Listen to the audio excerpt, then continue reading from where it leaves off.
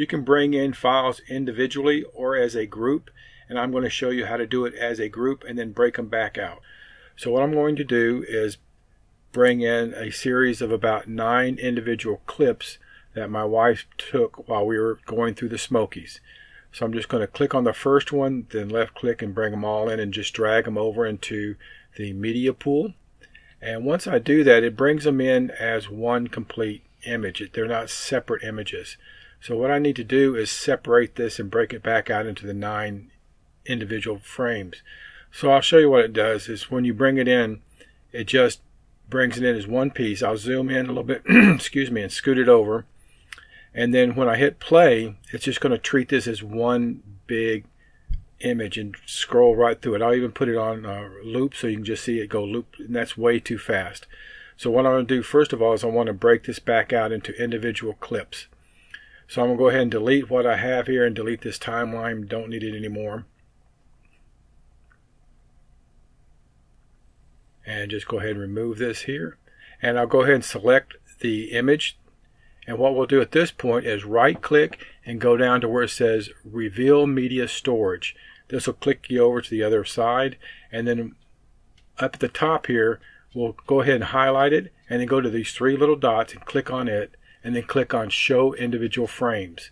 And what that will do is it breaks it back out into the individual frames so that we can manipulate those as we need to. You can reorder them if they're not in the correct order. I'll go ahead and click on the first one, click on the last one, and then drag them down into my main file. You could put these into a bin if you've already created one, and that way you can organize them a little bit better. Now that I have them back over into the edit file, you can see that the original one is still there. I now have the 9 individual files. Click on the first one, then shift and left click on the last one, drag them down into the timeline, and here we now have them all as individual clips. I'll zoom in a little bit so you can see them, and there's all 9 of them individually. However, at this point it brings them in at 5 seconds. So each one of these frames is 5 seconds, and that'll put you to sleep if you're trying to watch them. So what we want to do is shorten this and make it down so it fits in better what we're looking for. So I'll click and drag and highlight all the frames. Then I will right click and go up to where it says Change Clip Duration. At this point, they're all set to 5 seconds. I'm going to go ahead and change that 5 to a 0, then go to the end and put 8 there, which means it's going to be 8/10 of a second. I hit the change button, and now they all are at 8.8 of a second. Now they do have all these gaps. So what we'll do here again is right click, drag, and highlight them all. And what we want to do is remove the gaps. So not File, but under Edit, we'll click on that.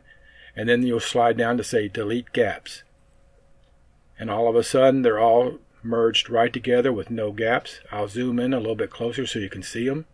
And now all the files are at 0.8 seconds and all the gaps have been removed.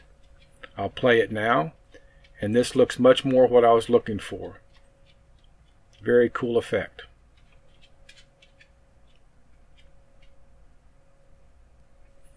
And that's all there is to it. That's how you remove the gaps. That's how you change the duration of the clips, and also how to break them out once they've all been put together. I do appreciate you taking the time to watch this video, and please leave comments and subscribe below. Thank you very much.